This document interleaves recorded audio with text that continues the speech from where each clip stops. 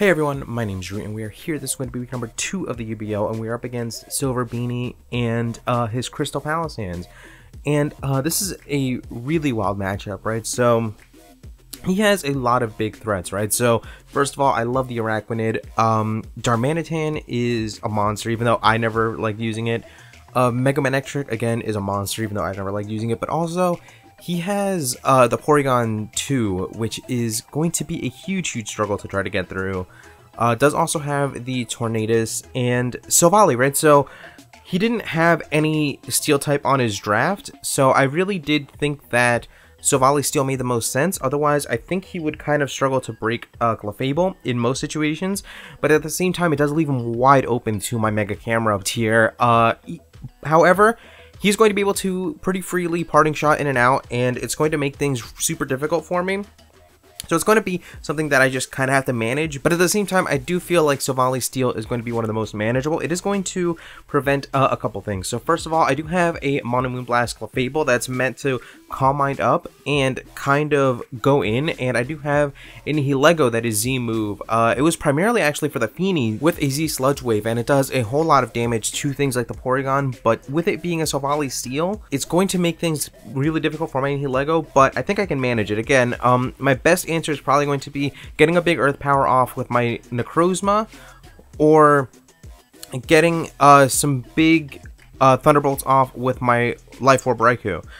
And with that, I'm just going to get into the match. I probably couldn't even remember what I let off with, but I guess I'm going to see in just a second.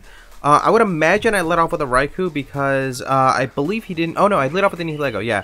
This felt pretty much free here. Almost as free as the Raikou, but this was a weird situation because he had to fear if I was a Rock Z move, but I also know that I never really KO'd with a straight up Power Gem, so I felt like I had to switch out, but he also feels like he has to switch out, so I go into my Raikou as he also switches out into something else.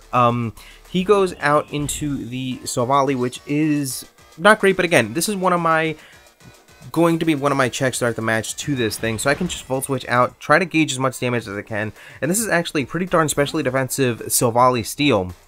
And I did check the bottom screen, it was confirmed to be Steel. You can't always trust that color to your eyes, so I just had to check the bottom screen, as he is free to parting shot, as you do go into Serena, but this felt like it gave me the most options.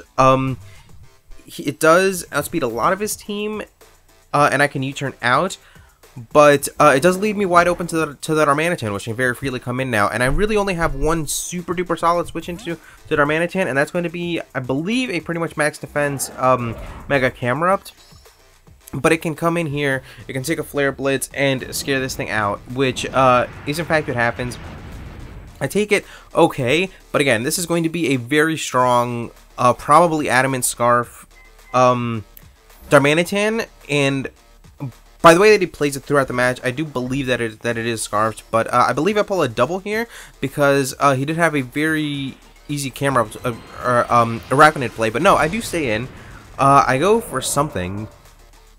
I believe I go for Rocks here. I believe I just go for Rocks here, because yeah, he did have to switch out, and he did have 3 mons that were weak to Stealth Rock, and his removal was not the best. So regardless, I'm gonna go back out into Serena, and I'm probably going to eat up a Liquidation, and from here he can Leech Life me, but I can also U-turn out and try to make a pivot on that play. So I just kind of wanted to gauge the damage from Liquidation, see what kind of Arachnid this would be, and I believe this damage confirmed Max Attack Adamant at the time, but regardless, I did decide to kind of hold my ground and go for the U-turn as he goes out into the Tornado. So now I'm in a position where I can bring in my Raikou, and my Raikou can have a pretty decent time. Again, my Raikou can very freely Volt Switch in and out with the kind of makeup of his team, and it applies pressure with the rocks as well as, well, I can freely after this thing Mega Evolves, but I felt free to kind of Thunderbolt here, and I give him the Lightning Round. I honestly did not even think that this was the biggest deal in the world. I knew that he could go into Manectric, but I didn't really think this was a very good play. or like it would be like a game-breaking play if he did that, right? So my thinking was, okay, I think he has a Thunderbolt, so I can go into my Mega Camera, and then he probably has HP Water. So after the HP Water, I can pivot out into something else, and probably my Serena, and that'll get me into a decent position to get a U-turn out and start doing some things. But he goes directly for the HP Water, and again, I didn't really think that this was that big of a deal. It does limit my switches into Darmanitan, but Darmanitan's also going to be on somewhat of a timer with the rocks and the flavorless recoil and all that stuff. So he did read me, but at the same time, I didn't feel like the biggest deal in the world in this situation. So now, I bring in my Necrozma to take a hit, and he goes into the Porygon 2. Now, here was a very interesting situation for me, because I didn't bring Toxic on any of my Pokemon because of the Tapu Fini, which he left on the bench. And the fact that he doesn't have the Fini pretty much makes me think that this Porygon 2 has Toxic, which I don't think it ever went for throughout this entire match. Or no, maybe it did right here. Yeah, it does go for Toxic right here. So it never got a Toxic off on my team throughout the match, but that was my first immediate thought, that now it has the Toxic because the Fini was on the bench, right? So it forced me to go into my Nihilego, which does allow me to set up a substitute, but it's not going to do much against this SilValLY, other than kind of allow me to try to get off some damage with Power Gem. And honestly, from here on out, it's looking to me like my best way of dealing with a SilValLY is going to be to try to wear it down with a bunch of hits throughout the match, because it's not going to be able to recover up that well. And between rocks and the big Volt Switch that I got off earlier in the match, that gives me a little bit of a head start in terms of trying to wear this thing down. But it's just going to be a matter of trying to wear this thing down over time, because I don't have any really fantastic ways of dealing with this SilValLY. So it's going to be able to switch in and out. My Serena is going to bait in the Darmanitan, which again, I don't have the Mega Camera up to go into anymore.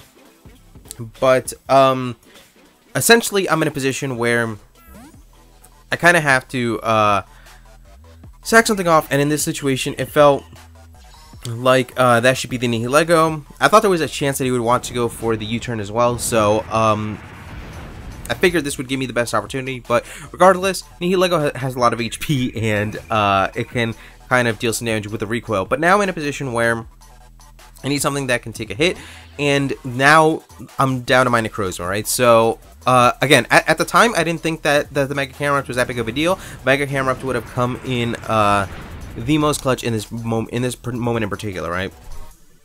Again, I don't think it's the biggest deal in the world, because I do have a Necrozma that can take a hit really, really well. Although it's going to severely limit my Necrozma in terms of doing a lot of damage throughout the shape of this match, right? Because my Necrozma, you guys saw, was Calm Mind Necrozma, so it really was meant to kind of take a lot of hits, get big in terms of Calm Minds, and then deal big damage. And it's never going to get that opportunity now. Although I did think in this moment that I might be able to Moonlight up on the Araquanid, but then after I made that decision, I did some calcs, and I realized that was never going to be really the best situation for me. So I expected the Thunderbolt. I go into my Serena to kind of eat that up, and now here he was in a weird position where I guess he expected me to pull a double or me to do something weird, but he could have just gone for the Flamethrower and done a lot of damage to my Serena. But him not doing that just allows me to get a U-turn off and go into the Clefable. So now I'm in a weird position where I kind of feel like I have to make a few predictions and kind of like deal damage to his team just with Moonblast. But as soon as I click Calm Mind, I realize that of course he has the SilValLY Seal to go into, so this was never going to be a good situation for me. This was a sizable misplay on my part. If I just gone for the Moonblast, or if I'd done something else, maybe I could have gotten a little bit more chip damage on SilValLY, and maybe that would have mattered for the overall shape of this match. But I think I just clicked Calm Mind a little bit too early. Oh, and also, this match was only like 23 turns, but it spanned like 57 minutes, I think it was, or like 53 minutes or something to that effect. but the timer was under 10 minutes by the time this match ended. A lot of my time was spent waiting for my opponent to make his moves, which was totally fine, but it didn't make for the most entertaining situation, and I think it kind of affected the way that I played in terms of getting a little bit impatient on some certain plays, like that Clefable play. I think I could have thought that out better, but I was in a little bit of a mode where I was rushing my turns just to kind of hopefully not let it go to timer. But by the time it got to like half an hour and I saw how few turns we'd gone through, I really started to, you know, get into my mind how much the timer would play a role in this match. And again, we went through about 53 minutes, and yeah, we only went through about 35 turns. And honestly, we went through about like 10 turns in the last like 10 minutes of the match, because we were just like doing our moves relatively quickly at like towards the end of the match. But in the beginning and the middle areas of the match, these turns were taking a very long time. But regardless, we're in a situation now where we're just like my Clefable's in here, and I think I'm in a position now where I think I have to position my Clefable to outright win this matchup, right? My Clefable is Magic Guard, so he's never going to want to Toxic into it. But my thinking is that I can Calm Mind up, and if I'm over 50%, then I can take a multi-attack from the SilValLY, but that never really feels like a winning strategy for me. And in this moment, I'm thinking, okay, my biggest win con is going to be the Raikou at this point, right? So I really want to get this thing out of the way so I can start to position my end game a little bit better.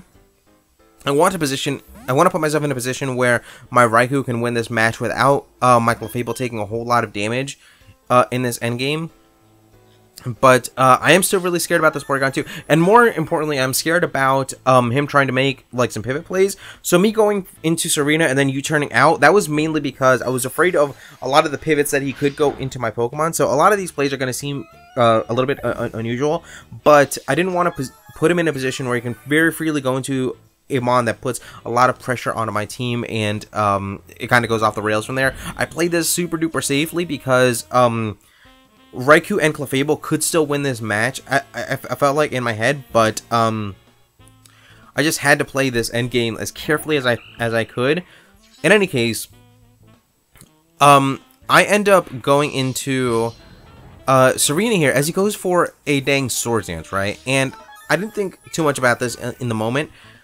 I still felt okay in this moment, but again, this was a moment where if I got some Moonblast chip in the earlier match, then maybe I would have been in a position to get some more Moonblast damage on the Swords Dance turn, and it could have maybe done something somewhere. But regardless, what really scares me is when he goes for the Flare Blitz, and now I really can't go into my Clefable anymore, and or not the Flare Blitz, the Flame Charge. And I have to go into Raikou, and I have to basically eat up half of my HP to this SilValLY. And now I'm in a pretty rough position because I just gave up so much HP to this SilValLY on my Raikou, and it looks like my Raikou is no longer going to be able to win this match outright, as he is able to go into the Manectric here. So I think Flame Charge on that SilValLY is going to end up kind of being the game changer, where I really had no real counterplay. I had to give up a lot of my HP just to be able to deal with it. And in the end, it just allows him to go into the Manectric, take me out, and now he's able to Volt Switch freely out into... Oh, and he gets a crit. But he's able to Volt Switch freely into Araquanid here, and I am max defense, but Clefable doesn't have the best defenses, and this is really built to Calm Mind up. I mean, maybe if I had brought Cosmic Power, this match could have gone a lot differently. But regardless, now I'm in a position where, honestly, I think at this point we were down to maybe like 15 minutes on the timer, maybe something like that. And I had been waiting so long, and I was a little bit frustrated from a lot of how this match played out. So I was going to just soft-boiled up until I couldn't soft-boil it up anymore, and I was going to try to get, like, be that guy and get, like, one less differential point on my overall record. But then I realized how much damage liquidation was doing, and obviously it's doing over half. It's never going to be that great of a situation for me, but I think if I'm ever in a position where I can get a Moonblast, a Calm Mind off, then depending on how this Arachnid is built, a Moonblast in that situation could potentially be huge, but then he gets the crit, and this was when really all hope was lost, and I felt like whatever I was doing with my soft boils and all this nonsense, it didn't even feel worth it to me anymore. It didn't even feel like fun or like even worth my time at this point. So I just go for the Moonblast, and it does decent enough damage, but maybe a +1 crit would have been able to take out the Arachnid, and from there, it didn't really have the best answers to my Arachnid, to my Clefable, but that's gonna be how the match ends. Definitely a handful of misplays on my part that I do wish that hadn't have happened, but ultimately, it's going to be the dang Flame Charge on his SilValLY. That SilValLY allowed him to do that much damage to my Raikou, and it ultimately put my Raikou in a position where it had to take a bunch of damage, and I think in the end game I could have switched around and won potentially with Fable and Raikou on their own, but that's going to be how the match ends. I do kind of wish that I had maintained better answers to that Armanitan, and I think it's going to be something that I try to fix up pretty soon on this team. I think I'm going to make at least one transaction that really makes sense to my team coming up really soon, but before that happens, we will be playing our next week against AutoMatthic, and yeah, that's going to be it for me.